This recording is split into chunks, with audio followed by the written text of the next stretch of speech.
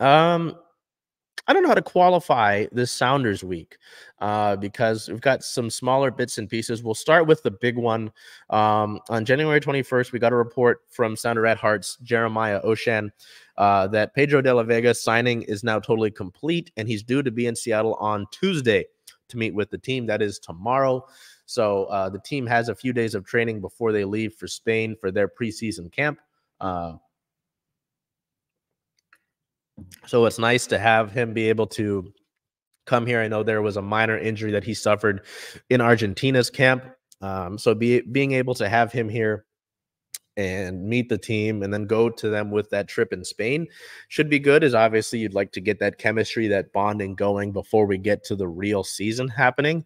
De La Vega should be an exciting sighting. You know, obviously there's all been this talk about him leading into the year. And over the last few weeks, ever since we had, well, even before the Sounders end of the season press conference.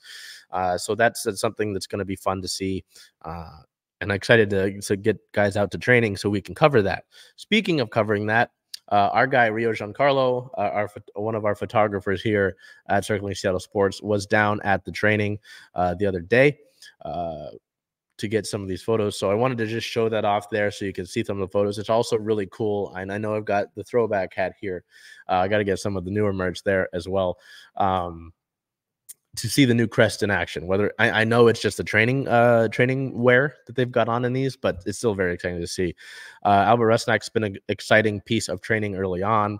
Seeing him play in more of a natural position after, you know, the last few years he's been kind of stuck out of position has been good to see, and I imagine he's going to have a good year this year with the Sounders, you know, even though some of the fan base doesn't like him. Nice to see Christian Roldan and well, that's Alex Roldan, I apologize, and João Paulo can only talk about how excellent he's been throughout the years for Seattle after signing here. Alex Roldan obviously signing an extension this offseason as well. And then just a few more here. You see Rusnak.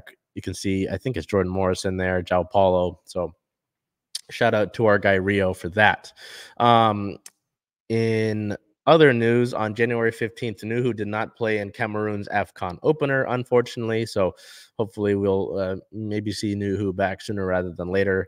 We'll see on that. That's what we've got here for Sounders. They do have training the next few days. They've got training today, tomorrow, and to be determined Wednesday, but then the players will depart for Marbella, Spain on the 25th of this month and then be gone. They'll play some friendlies in Spain, get some game action in there. So it'll be exciting to see that as well. So